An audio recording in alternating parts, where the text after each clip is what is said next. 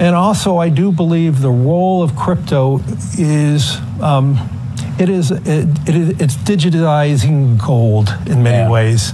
Instead of investing in gold as a hedge against inflation, a hedge against the onerous problems of any one country, or the devaluation of your currency, whatever country you're in. Let's be clear, Bitcoin is an international asset. It's not based on any one currency. And so it can represent an asset that people can play as an alternative.